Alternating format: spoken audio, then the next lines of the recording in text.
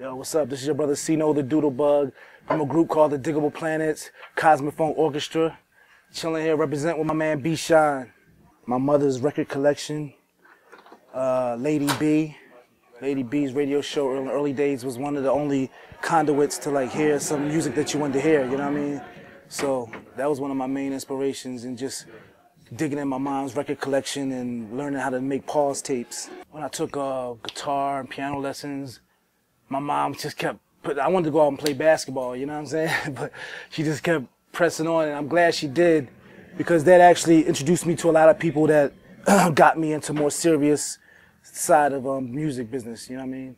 So I was happy to do that, you know what I'm saying? I went to Settlement Music School for a little while and met a lot of good people there. And it led me to a nice little thing, you know what I'm saying, which ultimately led me to meeting people like Butterfly, Ladybug, you know what I'm saying, and doing what we did. Well, early on, we was all doing separate things, you know what I'm saying? We didn't really, once we got together, it was like we caught a wave, and we got lucky, and just everything started moving into place. But prior to that, we all each had our own individual struggles that led to that, you know what I'm saying? I was in a group called the Dread Poet Society, DPS, that was based in Philadelphia, and we were a three-man unit. We did shows here and there. We made demo tapes. I had dreams of being big, being on Rap City, you know what I'm saying? And then eventually met Ishmael. Me and him started, you know, trading war tales and shit. He was telling me how his trying to make his demo and what he was doing. He lived in Seattle. He moved to Brooklyn. Started working for Sleeping Bag Records, met all these different people. He had this new project called the Digable Planets. He broke down the whole theme and concept of it to me. And I wasn't really the same lingo, but the same mantra was relevant to what I was living. You know what I'm saying? I just didn't call it the same things he did. So I felt like, yo, this is a fellowship. I was down with that. And we just started working together. And at the time I was dating Ladybug. So she was always around. And eventually we just, I don't know, I can't even really remember how it just all came together. If I told you that, I would be lying, because I really don't remember. It's just we just were all together, you know, in my grandmother's crib, Ishmael's grandmother's crib. They lived around the corner from each other, up on Chew Avenue. And she came up and visited, and it just, I don't know, it just turned into what we see today, you know what I'm saying? And it was a blessing, you know what I'm saying? We all had different ways. In my path, I was doing hip-hop shows, producing, you know what I'm saying, breakdancing, graffitiing.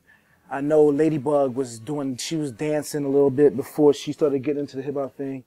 And Ishmael, of course, was working as an intern at different record labels in New York, and he was producing. He actually created the whole theme of Digable Planet. So they didn't really, in the beginning, it was just noise in the basement to them, you know what I'm saying?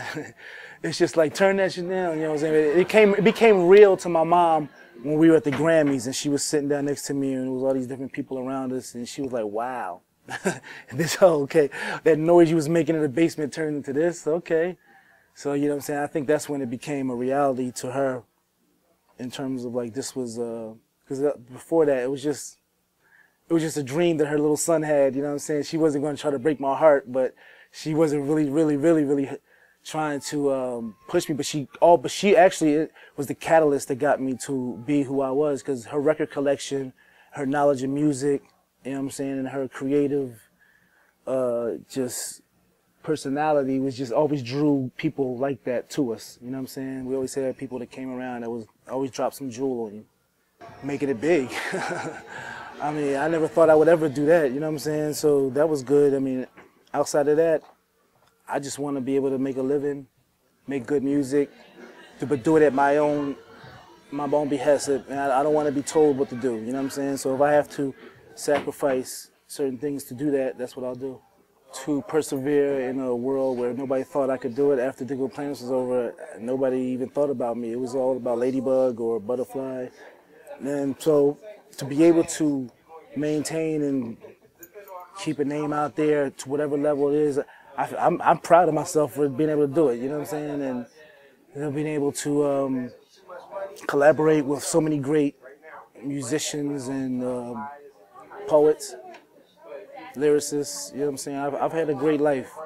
I just want to hopefully have left a catalog of good music, a legacy I can leave back to my kids to be proud of, you know what I'm saying? It's not about whether I had a whole lot of money or anything like that. It was more like I was able to do what I wanted to do when I wanted to do it. You know what I mean?